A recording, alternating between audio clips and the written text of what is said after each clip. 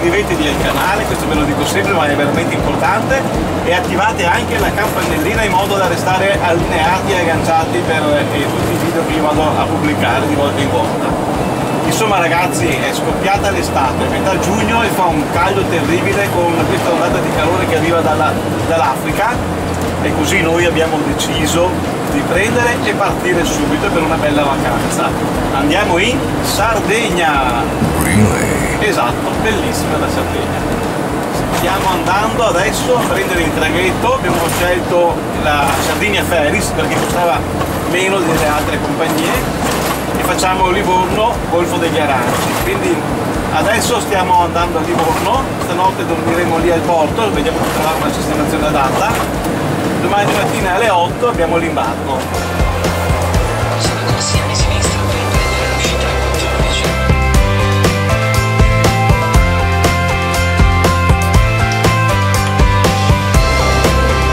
Ecco, superata Bologna, abbiamo un incolonnamento per incidente, speriamo che non sia successo niente di grave. Ancora un bel po' di coda qui fino allo svincolo per Firenze. Nel frattempo io dallo schermino qui dell'Autostar riesco a tenere sotto controllo un po' tutto, davanti, dietro, di lato, veramente eccezionale. Questo è in dotazione all'Autostar con le 4 telecamere posizionate davanti, nei 2 specchietti e dietro. Intanto che siamo in coda, ammiriamo il santuario della Madonna di San Luca, che si erge sulla sommità del Colle della Guardia e che fu costruito nel XII secolo a protezione di una icona di scuola bizantina che raffigura la Madonna col bambino e che la tradizione religiosa attribuisce a San Luca. Il santuario è collegato al centro di Bologna da un portico lungo ben 3.796 metri, accompagnato da 666 arcate, 15 cappelle e da 489 scalini. Per questo detiene tuttora il primato di portico più lungo al mondo. Da farci un bel video, che ve ne pare? Arrivati a Livorno ci sistemiamo al parcheggio di via della Cinta Esterna, abbastanza comodo al porto. Il costo per i camper è di 80 centesimi l'ora. E qui abbiamo passato la notte in attesa dell'imbarco previsto per le ore 7. Però una prima sorpresa di questo viaggio è che abbiamo al seguito nostra figlia con il suo compagno e il nipotino Davide a bordo del loro van Benimar, soprannominato Benny. Alle ore 6:10 in punto ci avviamo verso l'imbarco che dista circa 10 minuti dal parcheggio. Il trasferimento dal parcheggio al porto è stato un po' rocambolesco, ma finalmente anche Benny ci raggiunge. Ci imbarchiamo sulla nave Mega Express, di proprietà della compagnia Corsica e Sardegna Ferries. A vederla è veramente enorme, con i suoi quasi 173 metri di lunghezza, con la capienza di 150 auto e di 1756 passeggeri.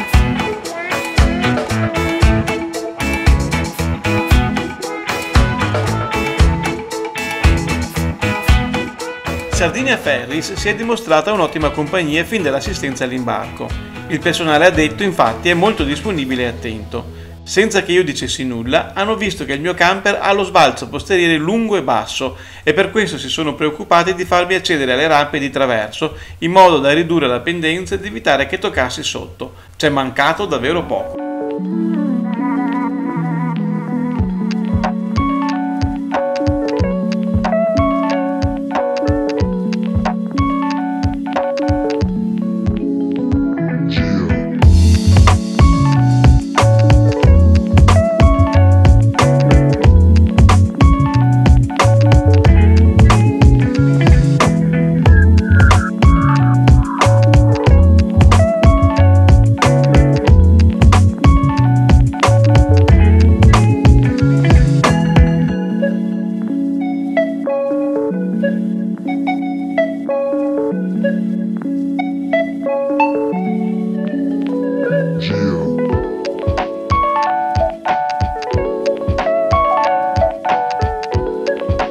Per motivi di sicurezza, prima di salire a bordo avevo spento il frigo del boiler. Adesso, lasciando il camper nel garage della nave, vado anche a chiudere i rubinetti delle bombole del gas.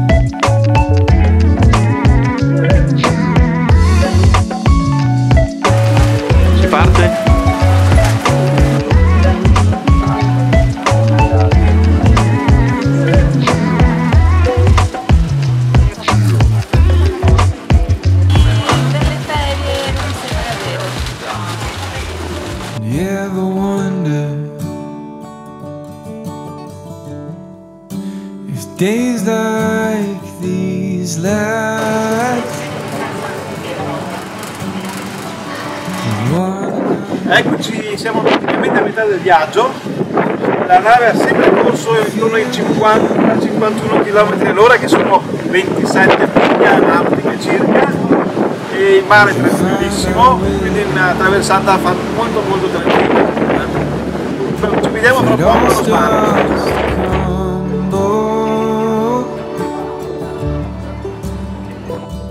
Search the pieces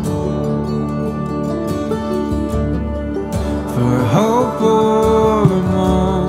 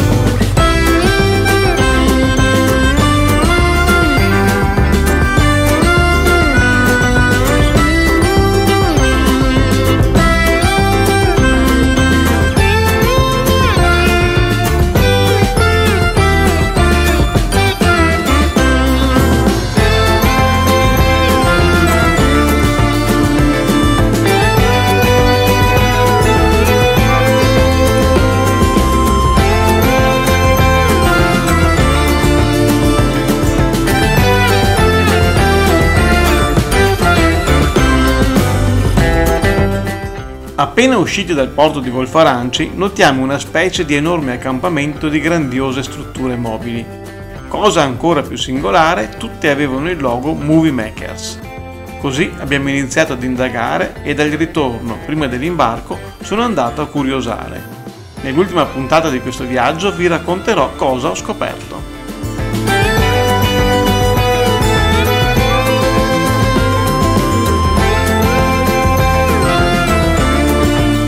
Ma veramente sembra un dipinto.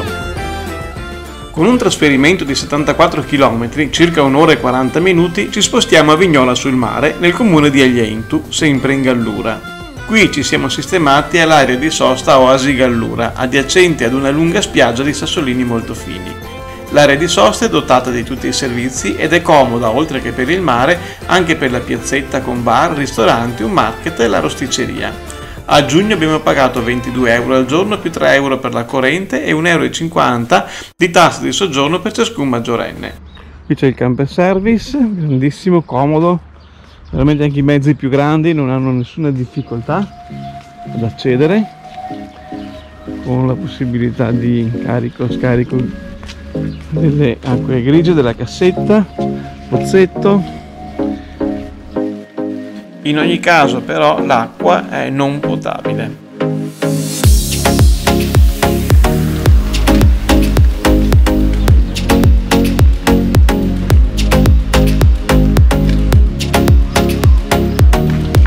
Veramente tenuta molto bene. Ecco, guardate qui la misura delle piazzole.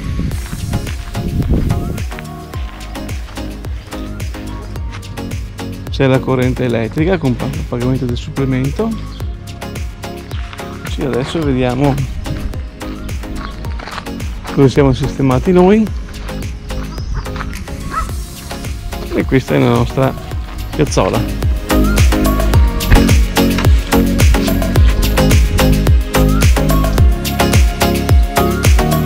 Unico punto di attenzione i numerosi formicai. Comunque non sono entrate formiche nei nostri camper.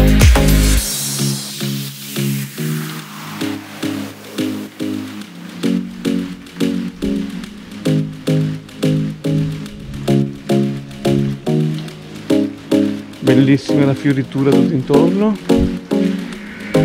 Siamo di qua, bellissima la bougainville, guardate che roba.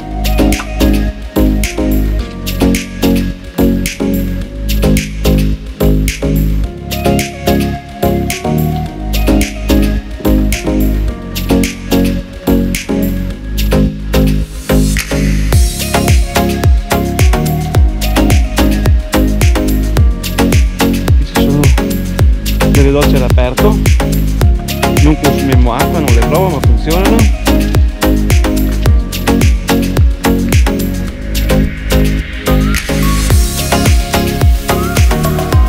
C'è l'isola ecologica,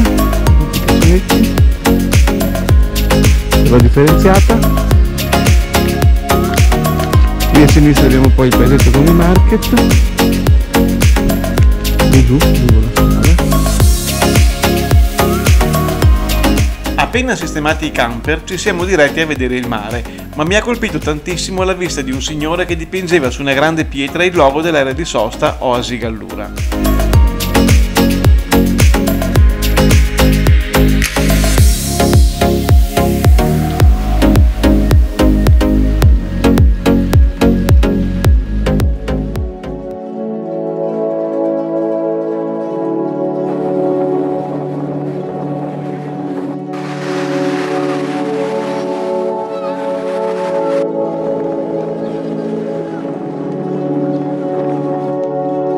Al ritorno dalla spiaggia l'artista stava completando l'opera con grande perizia e allora mi sono fermato perché volevo conoscerlo. È stata una vera rivelazione, avevo davanti il maestro Giovanni Cossu che mi ha mostrato le foto di alcune delle sue tantissime opere d'arte, tra le quali sculture su legno, pietra e su un vero dente di leone.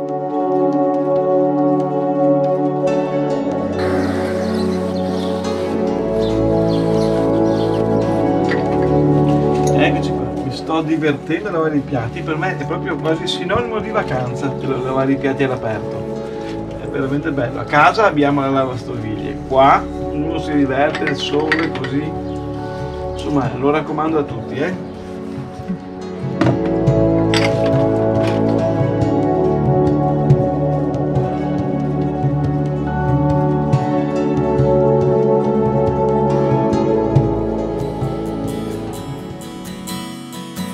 Andiamo in spiaggia? Andiamo in spiaggia, facciamo una bella passeggiata adesso.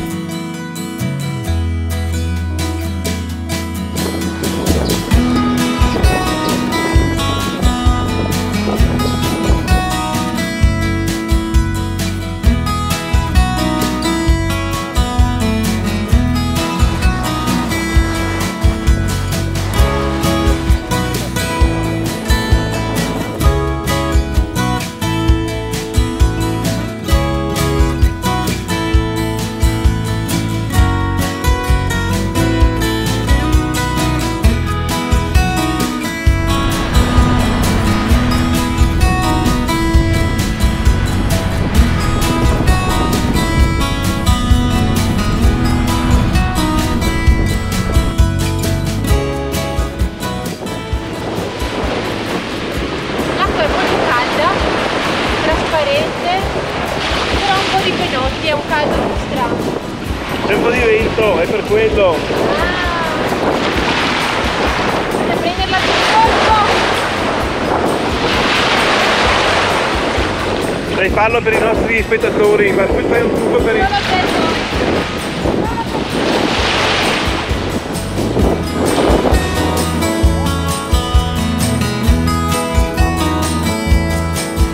Sta facendo? C'è solo un po' di vento. C'è solo un po' di vento, chiudiamo l'ombrellone.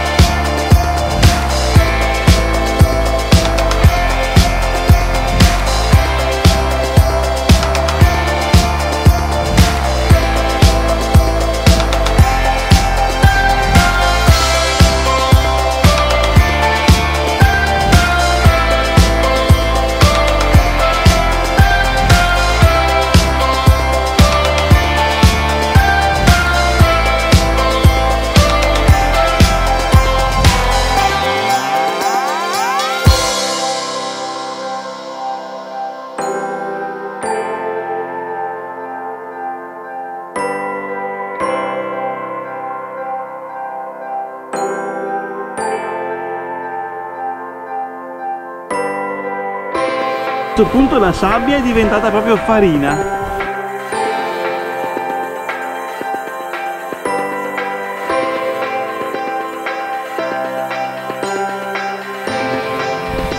Sentiero che dalla spiaggia porta direttamente alla torre. Ci stiamo avvicinando, ecco che c'è un varco. La torre di Vignola è una delle tante fortificazioni costiere della Sardegna risalenti al periodo di occupazione aragonese e costruite con lo scopo di proteggere le coste dell'isola dalle frequenti minacce nemiche. È situata su un promontorio a circa 20 metri sul livello del mare, tra la punta di Li Francesi e la frazione di Vignola Mare. Edificata nel 1605 utilizzando conci di granito irregolari recuperati in loco, la torre di Vignola ha forma a tronco di cono, ha un diametro esterno alla base di 12 metri e altrettanti in altezza, e i muri perimetrali dello spessore di circa 2 metri. L'ingresso, posto a 5 metri e mezzo dal suolo, avveniva originariamente con l'ausilio di scale di corda che in caso di pericolo potevano essere ritirate. Verso la metà del 1800 l'accesso al fortilizio venne reso più comodo con la costruzione di una scala esterna. La torre di Vignola era presidiata da una guarnigione composta da un comandante, un artigliere e 3 soldati armati di cannone a grosso calibro, 6 fucili e 2 spingarde. Ecco, entrati nella torre, cilindrica con colonna in mezzo che sostiene il tutto e il caminetto con purtroppo i resti di un beveraggio, purtroppo. Ora siamo sulla destra, scalina, e saliamo su. I gradini sono ripidi e scoscesi, quindi non molto adatti a chi magari ha paura di non avere la possibilità di camminare in solitudine.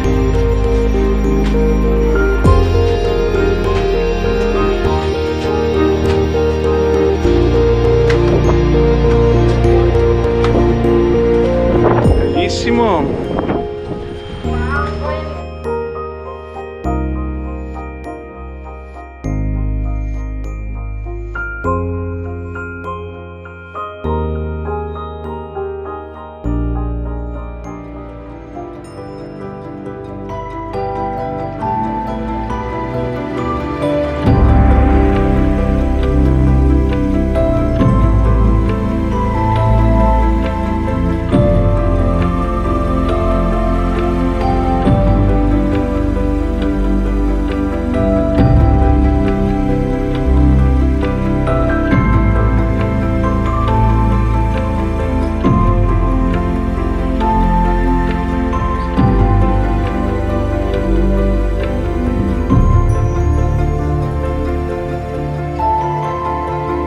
Fin troppo bravi siete stati col bimbo ad arrivare qui sopra.